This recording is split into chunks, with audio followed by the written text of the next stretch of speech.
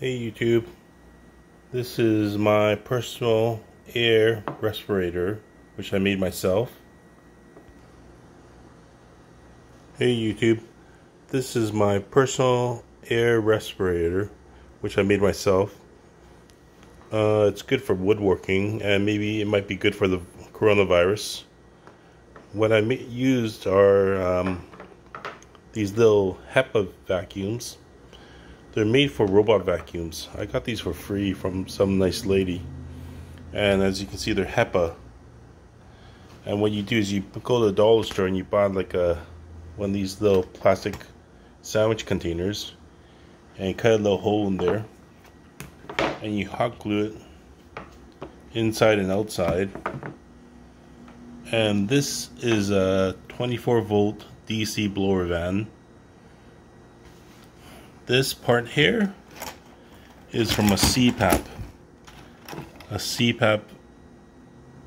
machine, or the devices. This is a CPAP hose, which is connected to this little small CPAP hose. And the CPAP hose I connected to old N95 MASK. I didn't use a new one because if it didn't work, it wouldn't cost me anything. Now, to make it right, you get one of these hoses and you cut off the blue parts. You see how it's like the blue tabs? You get a new mask, and basically you cut off the blue line. See that blue line there? And you cut off the bottom part, and you hot glue the whole thing together. This is what it looks like. And from the inside, it looks like this. So it looks pretty good.